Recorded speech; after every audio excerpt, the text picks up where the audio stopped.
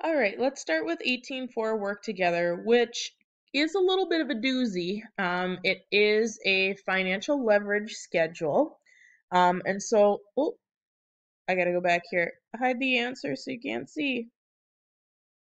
Um, we are talking about a store called KMT, which wants to consider doing some updates, some renovation on its store.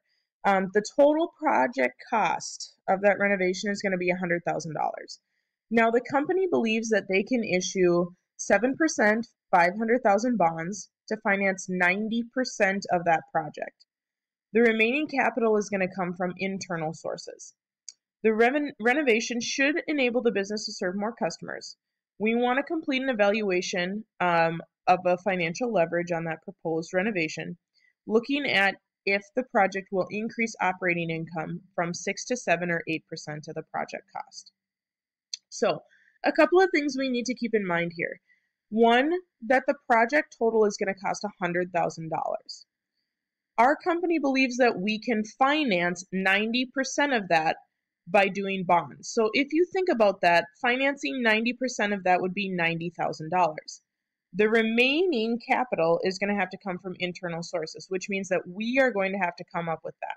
So if you take $100,000 minus the 90% of it, or 90,000 that we think we can finance, the amount that we have to kick in from our internal sources is $10,000. And that's where, if you come down here and look at the schedule, that's where this investment is coming from. So this investment is actually $10,000. As I just explained, and I'll do it one more time in case you're like, I don't know where you're getting that $10,000 from. Total project cost is $100,000. We believe we can finance 90% of that by doing bonds. So 90% of $100,000 is $90,000. That being said, we need an additional $10,000 from our internal sources to cover the total project cost. So that's where the $10,000 investment is coming from. It's going to be the same throughout 6, 7, or 8%. So we actually can leave that there across the entire thing. Okay. Now let's talk about how do we know how much our operating income is going to increase by. Okay. It says that in order to evaluate our earnings potential, we are going to assume that operating income will increase by 6, 7, or 8% of the total project cost.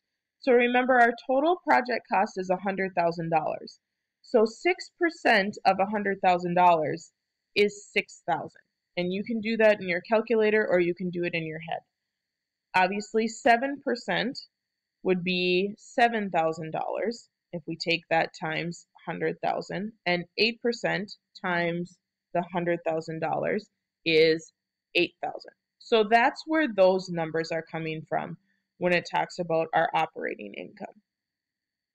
Now let's talk about how much it's going to cost us in terms of our interest expense. So interest expense is coming from the information pertaining to the bonds. So remember that we were going to take out bonds for 90% of the finance option, which is $90,000, or 90% of $100,000, so $90,000. Our bonds are going to be at an interest rate of 7%. So if we take $90,000 and multiply that by 7%, just getting my handy dandy calculator out here, we end up with a total interest we're going to have to pay of $6,300.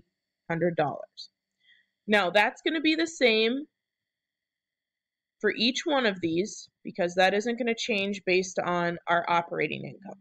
Regardless of how much we make, we're going to have to pay that 7% on the $90,000 of bonds. Okay? So that's where the $6,300 is coming from. Now you don't have to do, because we're not paying interest semi-annually. They're just asking how much interest total. So just take the face value times the interest rate to get your interest expense. Now let's look at whether we're going to have a net income or a net loss. If we only do a 6%, notice that we're actually at a loss here because our interest expense is greater than our operating income by $300. Okay, so I'm going to put negative 300 there. We have a positive 700 here and a positive, is it 1700? Yes, positive 1700 here. Okay, so that's simply taking the difference between operating income and interest expense to get either our net income or our net loss. Now, we also have to pay federal income tax, obviously, on any income, so we want to make sure that we're keeping track of that. So our federal income tax is 25%. So we take $300 times 25%, and we get negative 75. And when we take 700 times 25%, we get 175.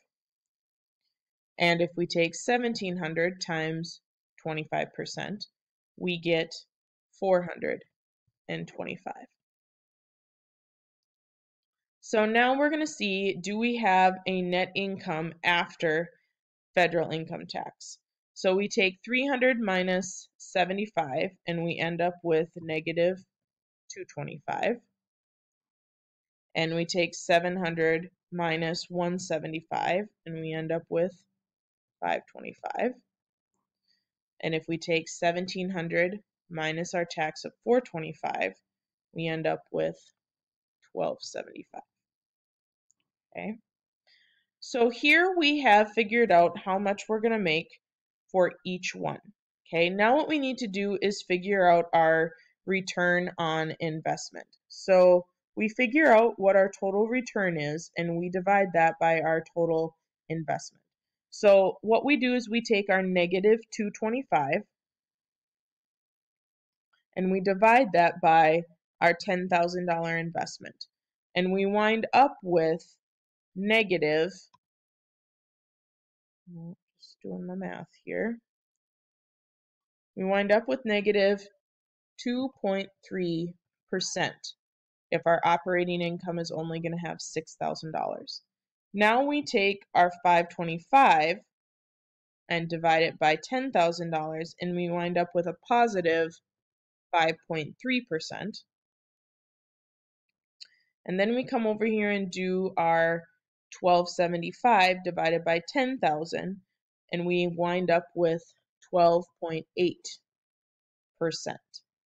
So when we look at this, okay, again, remember we're looking at how much our operating income is going to increase versus how much we're going to have to pay, and then figuring out our return on our initial $10,000 investment. So when it comes down to it, what possible outcomes should we renovate the store under? If we renovate it and only increase our operating income by 6%, that's going to give us a negative 2.3. So we would obviously not choose 6% here because that wouldn't make any sense.